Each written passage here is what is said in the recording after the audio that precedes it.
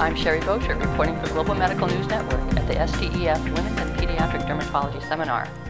Dr. Ilona Frieden talked about how beta blockers have revolutionized the treatment of infantile hemangioma.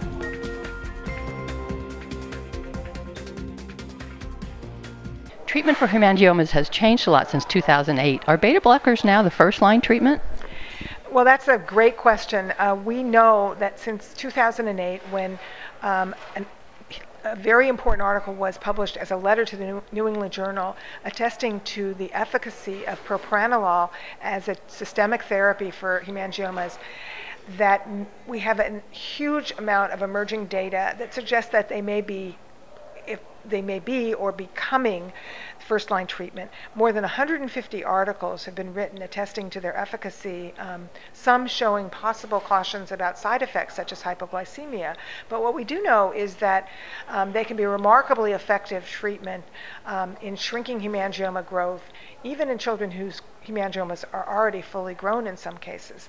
And there's been one randomized controlled trial versus placebo showing statistically significant improvement in the active propranolol group versus placebo. And a number of other studies which, while not quite as rigorous in their design, have also shown that compared to corticosteroids, propranolol is probably a more efficacious treatment. And since systemic corticosteroids had long been the gold standard treatment for hemangiomas, this really has raised the question of whether propranolol should be first line.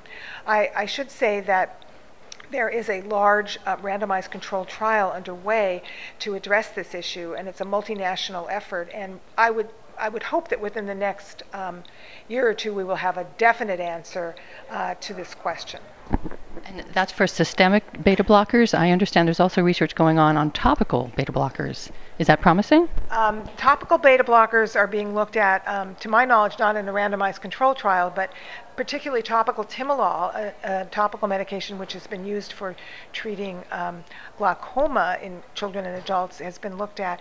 And there are some very promising results for that treatment for treatment of more superficial hemangiomas. So I think that both of these are very exciting, and people are beginning to look at other beta blockers and even ACE inhibitors as other possible ways to affect that same pathway in terms of management of hemangiomas.